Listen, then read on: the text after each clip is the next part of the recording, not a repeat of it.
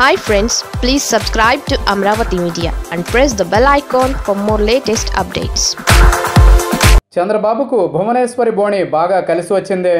అమరావతి తరలింపునకు వ్యతిరేకంగా రాష్ట్రంలోని వివిధ ప్రాంతాల్లో చంద్రబాబు నాయుడు జోలె పట్టకు తిరిగిన విషయం అందరికీ తెలిసిందే.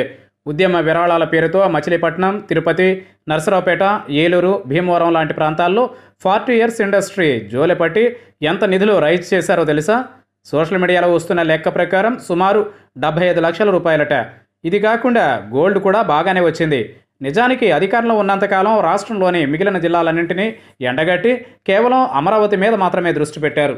అందుకనే మిగిలిన జిల్లాల్లో చంద్రబాబుపై పూర్తి వ్యతిరేకత వచ్చేసింది. విచిత్రం ఏంటంటే అమరావతి ప్రాంతంలో చేసిన అరాచకాల వల్ల ఇక్కడ కూడా టీడీపీ ఓడిపోయింది. పోనీ ప్రతిపక్షంలోకి వచ్చిన తర్వాతైనా బుద్ధి తెచ్చుకున్నారంటే ఏమీ మారలేదు.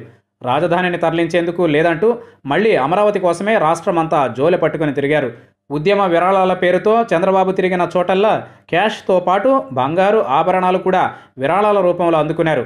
భార్య భువనేశ్వరి 2 గాజులను ఎరగా వేసి పెద్ద ఎత్తునే విరాళాలను రైజ్ చేశారు. అందుబాటులో ఉన్న సమాచారం ప్రకారం మొత్తం 112 ఆభరణాలు వచ్చాయట.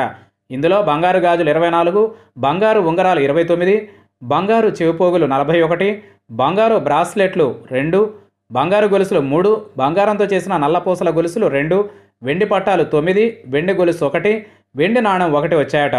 మొత్తానికి 2 గాజులను ఎరగా వేసి చంద్రబాబు మిగిలిన వాళ్ళ దగ్గర బాగానే రైజ్ చేశారు.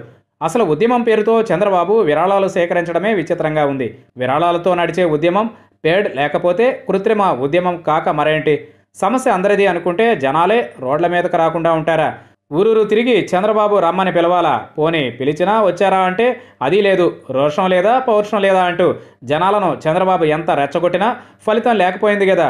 మరి విరాళాలన్నింటినీ ఏం చేస్తారో చూద్దాం.